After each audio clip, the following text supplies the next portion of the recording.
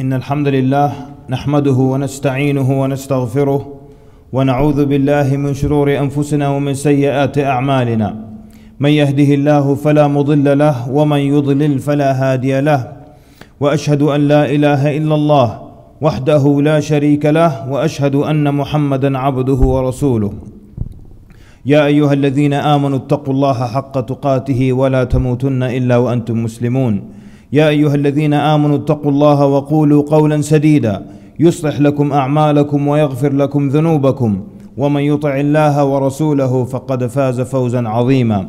أما بعد، فإن أصدق الحديث كتاب الله وأحسن الهدي هدي محمد صلى الله عليه وسلم وشر الأمور محدثاتها وكل محدثة بدعة وكل بدعة ضلالة وكل ضلالة في النار. Brothers and sisters in Islam, since Allah subhanahu wa ta'ala by His grace and by His mercy saved this immediate area from the hurricane, it seemed appropriate and befitting that we give a khutbah about the wind and how it is used by Allah Azza wa Jal to bring punishment or to bring good to people.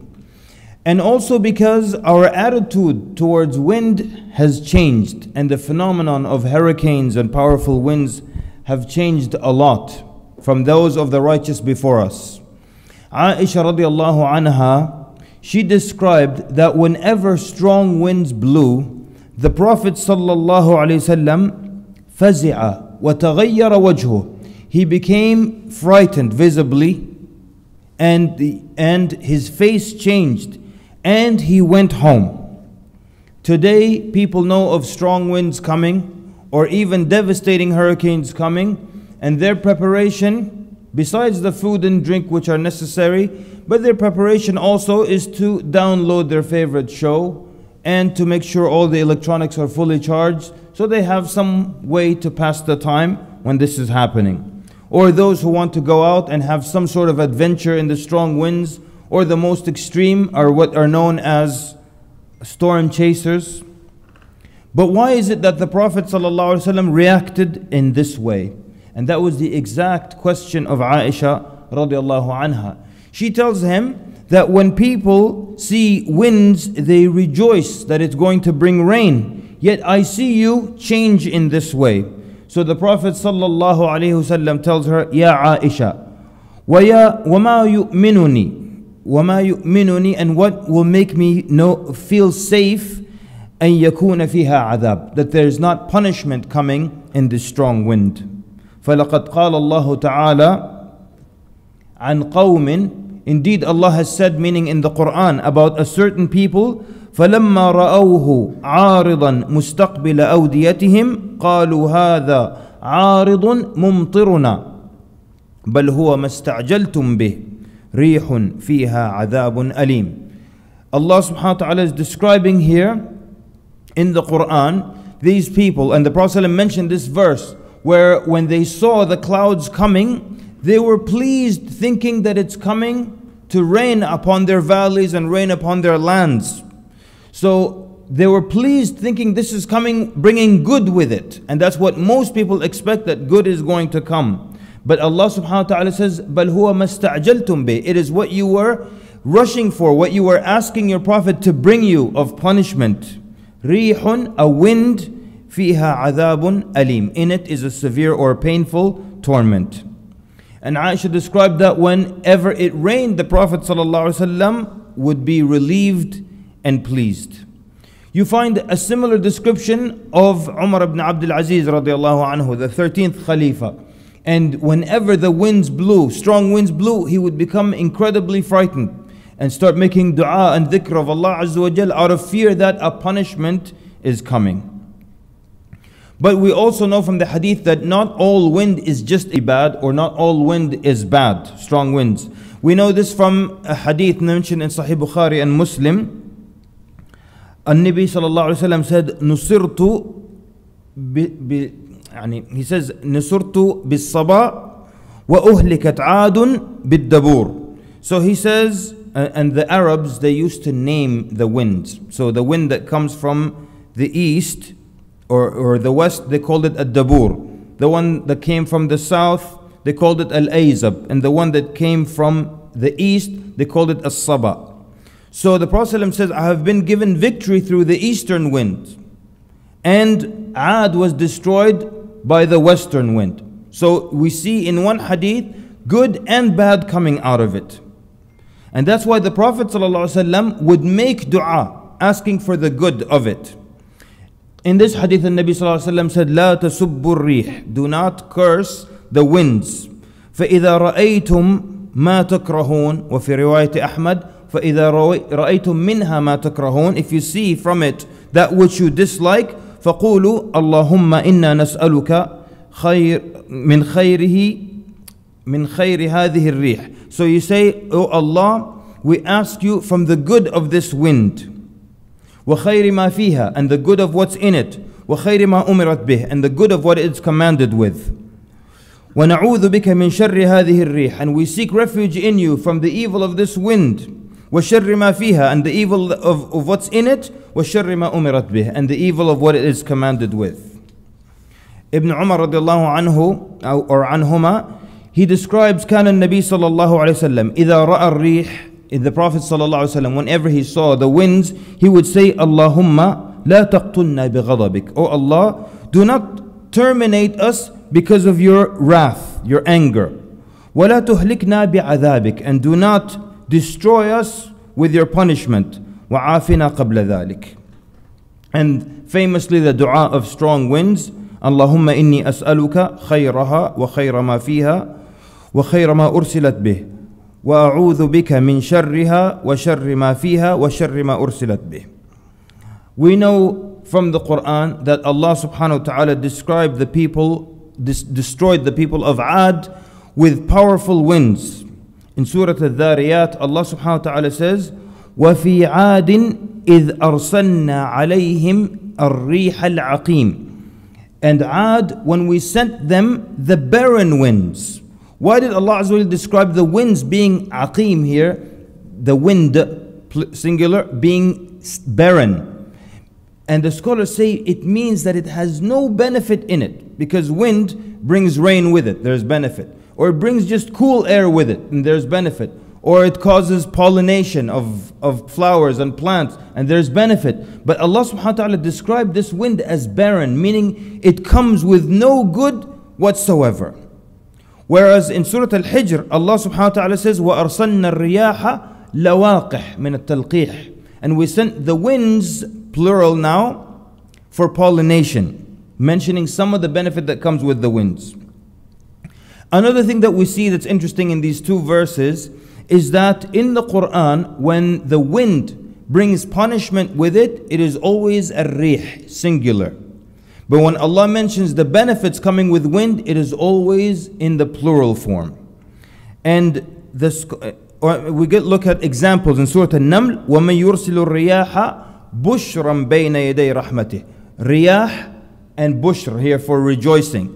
Plural, because good comes with it. The scholars explain that when wind is in the singular form, or because it's coming from one direction, it's one wind, it is more destructive. And that's exactly what the weather experts say today. And these are actually known as straight line winds, and they're also called damaging winds. These are two names for that. And 50% of all severe reports are usually from straight line winds. And they cause damage on a much larger scale, even more so than tornadoes that attack or come into a localized area.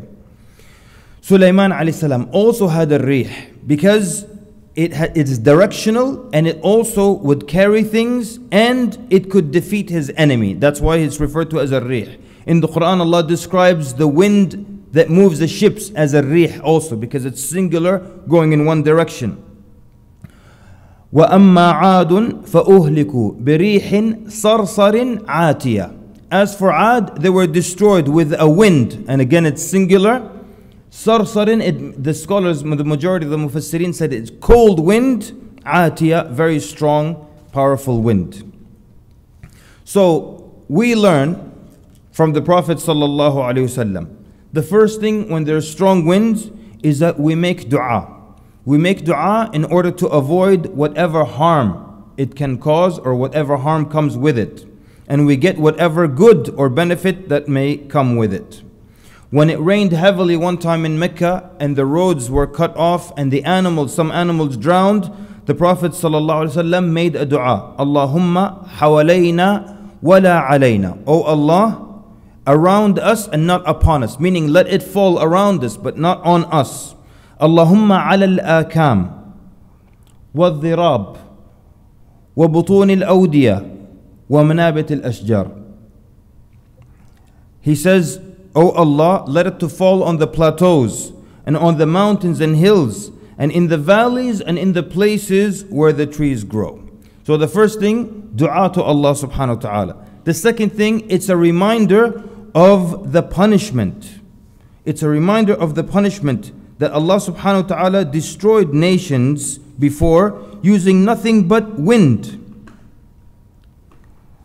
And so we spend our time in dhikr and we spend our time in istighfar, not in binge watching and not just completely watching the news without making any dua to Allah Azza wa Jal or making any istighfar.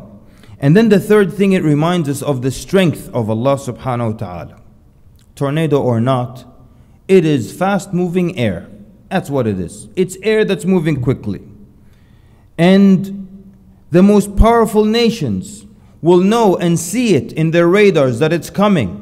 And they have no power and nothing to do, but they sit and wait for it to make landfall. It's just fast moving air. And the most powerful nations will be destroyed by it. Meaning they cannot do anything to stop it. Allah subhanahu wa ta'ala destroyed, as we mentioned multiple times, the people of Ad. And these people, they were strong militarily. They were strong economically. Allah mentions how they will just build homes, ta'bathun, just for fun. They would build these incredible homes. And they were strong, their homes were strong because they were carved into the rock. And they were strong physically. As Allah Azza wa Jalla says, وَزَادَكُمْ فِي الْخَلْقِ بَسْطًا. And Allah increased you in stature. So they were so strong, yet Allah subhanahu wa ta'ala destroyed them with wind. And Namrud was such a powerful king. Allah subhanahu wa ta'ala stopped him with a tiny creature, one mosquito that destroyed his life. Ya'juj and Ma'juj, who are great in number and in power, and they will come out and kill everyone that they can find on earth. How does Allah Azza wa Jalla destroy them? With a naghaf, which is just a small worm-like insect that will kill them all. This is a reminder of the power of Allah subhanahu wa ta'ala. أقول قولي هذا وأستغفر الله العظيم لي ولكم من جميع الذنوب فاستغفروه فيا فوز المستغفرين. Ask Allah subhanahu wa ta'ala for His forgiveness. Indeed, those who ask for His forgiveness shall prosper.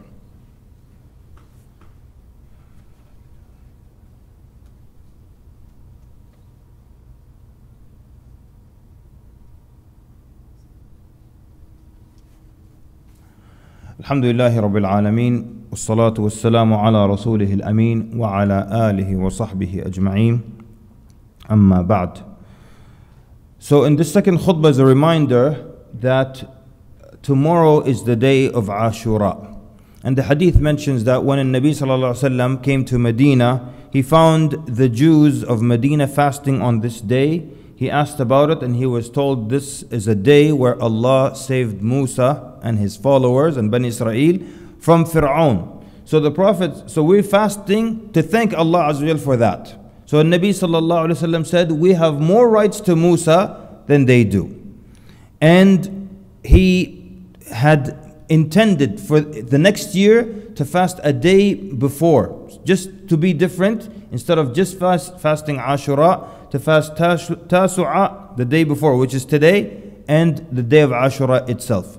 So the scholars gave the options. They said you can fast the day of the 9th, which is today, and tomorrow, Ashura itself. If you did not wake up fasting today and you missed that opportunity, they said you can also fast the day itself and the day after it. And many mentioned that the best is to fast all three. So that would be this Friday, Saturday, and Sunday. And if you were not fasting today on Friday, then fast tomorrow, Saturday, and then Sunday. The other thing is the Prophet ﷺ authentically mentioned that the fasting of Ashura expiates the sins of 1 year. The fast of Ashura expiates the sins of 1 year. With that, we ask Allah subhanahu wa ta'ala to make us of those who recognize the truth as clear truth and follow the best of it, and to make us of those who recognize falsehood as clear falsehood and abstain from it. فاللهم أرنا الحق حقا وارزقنا اتباعه وأرنا الباطل باطلا وارزقنا اجتنابه فاللهم لا تجعل الدنيا أكبر همنا ولا مبلغ علمنا ولا إلى النار مصيرنا فاللهم أبرم لهذه الأمة أمر رشد يعز فيه أهل طاعتك ويهدى فيه أهل معصيتك ويؤمر فيه بالمعروف وينهى فيه عن المنكر يا سميع الدعاء. We ask Allah subhanahu wa ta'ala to grant ease and recovery, financial and physical, to those who were afflicted by the hurricane. And we ask Allah Azza wa Jal to accept our fasts today and this weekend. وصلى اللهم وبارك على المبعوث رحمة للعالمين وقوموا إلى صلاتكم يرحمكم الله.